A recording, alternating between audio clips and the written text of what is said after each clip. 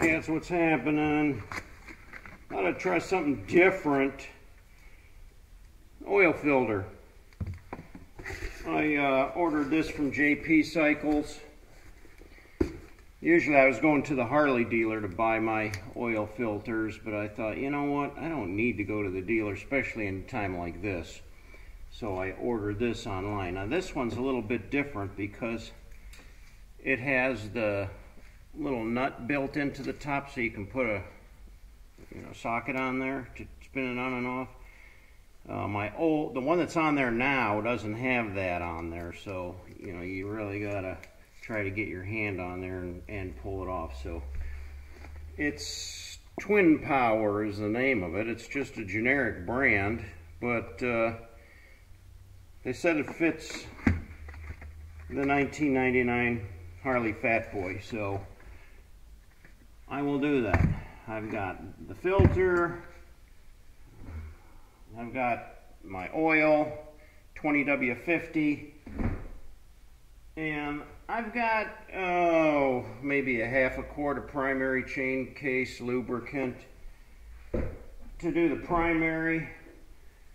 I also got the funnel for the primary and a gasket for it too. So I'll be doing that, but I ordered some more oil, some primary oil, and that'll be coming as well. Once I get the rest of those fluids, I'll go ahead and change the oil in the primary and the engine, and we'll do a video on that. Look at this. This is condensation on here today, just from sitting out here in the garage. I mean, it's wet. And it's warm in here. That's weird that it's so wet in here. It's 70 degrees inside, and the bike's got condensation on it. Even on this side, there's water on there. It's everywhere. I guess I should fire up the torpedo heater and put a little heat on it and dry that out. Good grief. I don't like moisture sitting on that thing like that. Anyway, today let's talk about what's the hairiest condition you've ever got, or situation you ever got yourself into on your motorcycle. No, I'm not talking about getting in a bar fight or something like that, but I mean you're on the road and next thing you know you're in almost over your head. I've got a couple stories I can share to get the thing started, and part of this is sharing your stories. So this is kind of a group effort here where everybody gets on and they all add their 2 cents worth down in the comments below. So feel free to tell me your story. And the neat thing about the comments is people actually comment on other people's comments, and sometimes it starts quite a dialogue there. So anyway, I got a couple situations. The first one that comes to mind though is when I was in Sturgis, and I can't remember what year it was. It was quite a few years back, and some of you guys that have been to Sturgis know what I'm talking about because you've probably been in this same situation. But I was on the bike and I was up on the Needles, and I was riding the Harley up there where you go through the rock, and a real bad thunderstorm rolled in. Well, I remember taking shelters probably in that tunnel or something. I don't remember exactly where I went, but I was able to be out of the rain, and it started to hail. And the hail came down like the size of peas or marbles, and it just covered the road. And after the storm passed, the sun came back out, but the road, and that's a curvy, you're on kind of a grade going up and down and turns. The road was covered with hailstones, and you couldn't even ride on it. A couple people tried to take off and they almost dumped their bikes because it was like driving on ice or on marbles. And I remember staying there and of course the sun came back out and the steam was coming off the road. The road surface was already warm. because the sun had been out prior to the storm coming in. And within 15 minutes, I think, all the hail had melted off of the road and you could continue on without any trouble. But that was like one of the craziest, I had never seen anything like that before, and it was just like, oh, wow, kind of a weird situation that nature threw at me that, lucky it was an easy one to deal with because the sun came out and took care of it. But another situation, it wasn't so easy. I was in Utah, and I was coming on I think it was probably like a state route or something. It wasn't a highway or anything like that.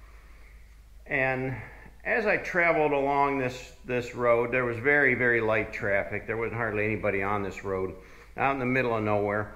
And I was coming down off of this plateau. Now these plateaus, you drive for miles along this flat ridge, and then all of a sudden, it just drops off. So the road kind of like snakes back and forth with switchbacks till you get down to the bottom of the plateau.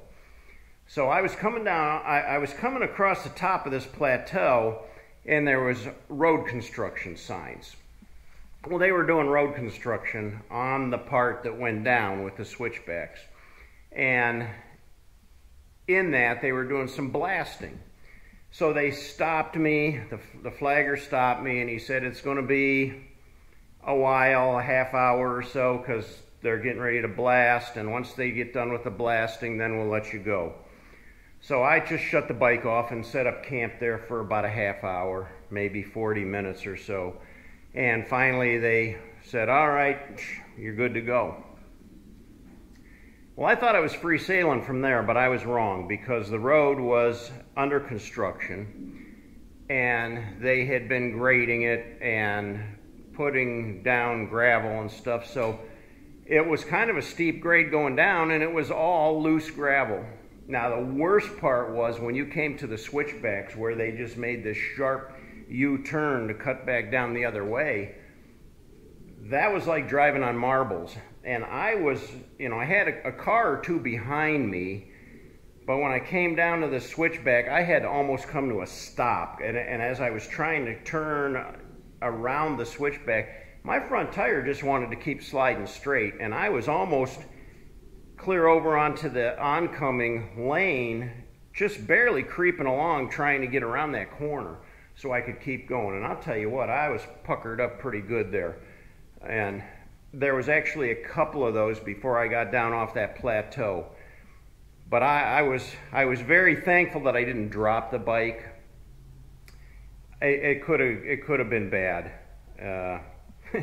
But luckily I made it down off of there. But I wouldn't want to do that again for anything. And lastly, the last situation that I can think of that I ever was in where things got real bad. And some of you probably been in this situation before too. It's like this time of year, like March, and I was riding the bike to work every day. And it started out to be a nice sunny day, very pleasant morning, probably in the 40s, something like that, 45 degrees or something. I just bundled up and took the scooter to work. Well, I went through the 8-hour work day, and unfortunately at the end of the day the weather started going sour. The temperature started to drop and it started to snow. Well, they said, well, what are you going to do? What are you going to do, Itchy? Well, I got to go home. I don't have any other transportation at the time. I didn't have a choice. So I got on the bike and I started heading home. I probably had about 12 miles to go, I think. And most of it was like, I wouldn't call it city riding, but it wasn't rural riding either. It was, like in town kind of stuff. The roads were completely covered with snow, and the best I could do was just to kind of stay in the lane of the tire track of the car in front of me, and just kind of keep it straight and even keel. I made it home all right without dropping the bike, but when I got home, the whole front of me, I probably had about an inch of snow caked against my chest and all over my my hat. It was pretty crazy. I was just thankful to get home that day. Those are the 3 worst conditions I think I've ever had to ride in, personally. Of course, everybody's gotten stuck in a thunderstorm before where it's raining so hard you can't even see hardly in front of you. And looking through eyeglasses, goggles, or a windshield with no windshield wiper makes it 10 times worse. It's a very dangerous situation. A lot of guys won't even ride like that. They'll pull off and wait till the storm passes. I'm interested to hear your stories. Leave them in the comments below. Hey, if you haven't subscribed yet, please subscribe to my channel. Give it a thumbs up, hit the like button, and tell your friends about us. And we will keep you posted with more videos coming up here twice a week. Well, that's all I got for today, guys. Until next time, take care of yourselves. Be safe. Be healthy. Catch you later.